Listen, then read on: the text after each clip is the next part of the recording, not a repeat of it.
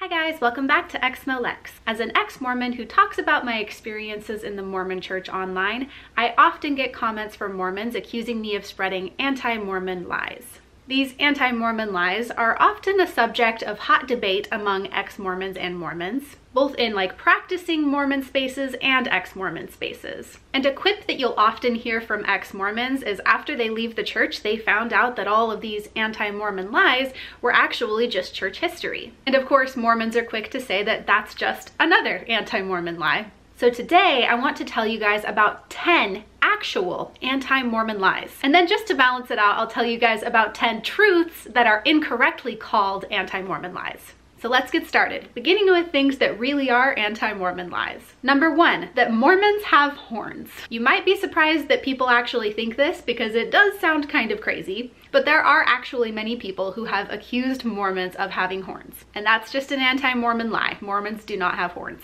Number 2, there are satanic rituals done in the temple. There are rituals in the temple, and Satan/Lucifer is talked about in the temple. In fact, he's even portrayed in the temple. But I definitely wouldn't say that the rituals themselves are satanic, and I think that people who do say that, well, I mean, they definitely have an opinion. I'm gonna go ahead and say that one's an anti-Mormon lie. Number 3, there are orgies in the temple. Anti-Mormon lie. That does not happen, at least to my knowledge. Number 4, Mormons don't use the Bible. That's an anti-Mormon lie. Mormons use both the Book of Mormon and the King James Version, specifically, of the Bible. Although it is true that they hold the Book of Mormon in slightly higher regard. They think that the Book of Mormon is the most true book on the face of the earth, so the King James Bible is just slightly below that. Mormons do non-proxy baptisms for literal dead people. That does not happen. Mormons do baptisms for the dead by proxy, which means that a living person, just using the name of a person that has passed, is baptized for that person. They're not out here baptizing dead bodies. That doesn't happen. Next anti-Mormon lie. Mormons worship Joseph Smith. Hear me out on this one. Mormons get really close to worshiping Joseph Smith. If you look up the word worship and what does it exactly mean, the feeling or expression of reverence and adoration, for that is true. They do that.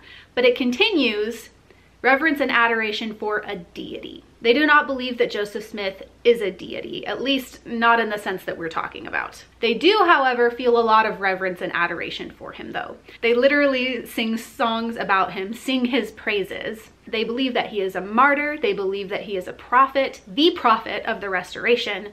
They don't worship him as they would worship a god. Number 7, bishops have sex with brides before the groom does. I'm not sure where this particular anti-Mormon lie started, but that does not happen, at least not on a regular basis. It's not something that's practiced by Mormons. Number 8, Mormons can't dance. I think that this one probably had some sort of basis in reality, just based on the fact that according to a lot of Mormon prophets, especially back in the 60s, 70s, 80s, were very much against certain types of music, and there actually were written rules in For the Strength of Youth that talked about specific types of dancing that you shouldn't participate in, and certain types of music that you shouldn't listen to, either because it was too sexual or maybe it was satanic. But on the whole, this is not true. Mormons can dance, and they actually really love it. Number 9, Mormons have sex with garments on and or through a sheet. Now, while I can pretty much guarantee you that this actually has happened, a Mormon couple for sure at some point has done this, it's not the rule.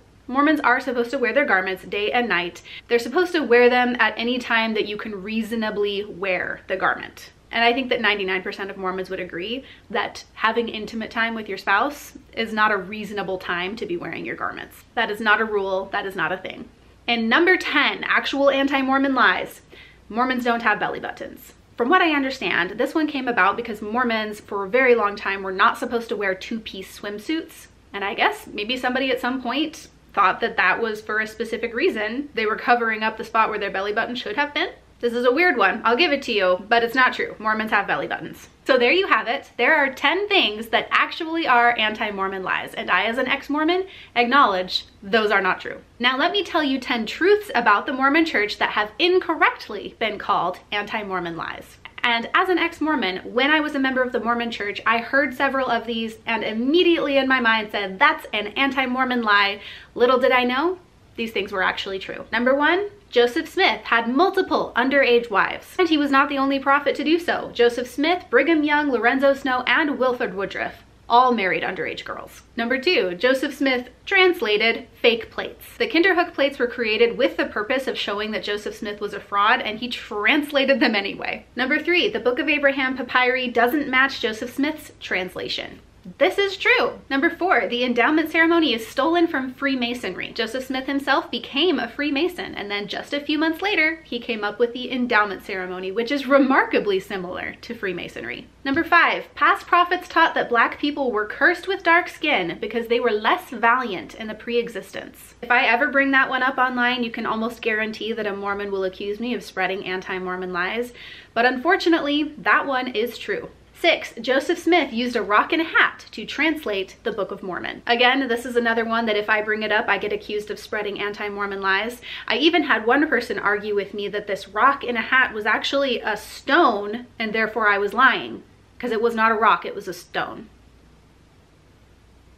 Number 7, Joseph Smith used that same translation method, the rock, to dig for treasure. Number 8, the prophet and the quorum of the 12 apostles are paid. This one was really upsetting to learn just because when I was a Mormon, I told many non-Mormons that our clergy wasn't paid, and it was one of the things that set us apart from the rest. All the while, they were really out here getting paid. Number 9, the temple ceremony used to include blood oaths. When I was a practicing active member of the church, I never would have accepted this as true. Blood oaths were in the temple ceremony until the 1990s. And as somebody that didn't go through the temple until 2012, I never knew about it. And number 10, people outside of the Mormon church do experience true joy. Sadly, when I was growing up in the Mormon church, it was often repeated that there is no true joy outside of the gospel. And I really believed that. But as an ex-Mormon, I can personally attest to the fact that there actually is true joy outside of Mormonism. Thank you guys so much for watching. I would love to hear your comments. Had you ever heard of any of these actual anti-Mormon lies before? And when you were a member of the Mormon church, did you think any of the true things were anti-Mormon lies? Thank you guys so much for watching. Don't forget to like, comment, and subscribe. And extra special thank you to my patrons for supporting the channel. You guys are the best. Extra special thank you to Doug Davis for supporting at the Demon tier on my Patreon. If you guys would like to support the channel, there are links to do so in the description below. Thank you for being here, and I will see you in the next one. Bye!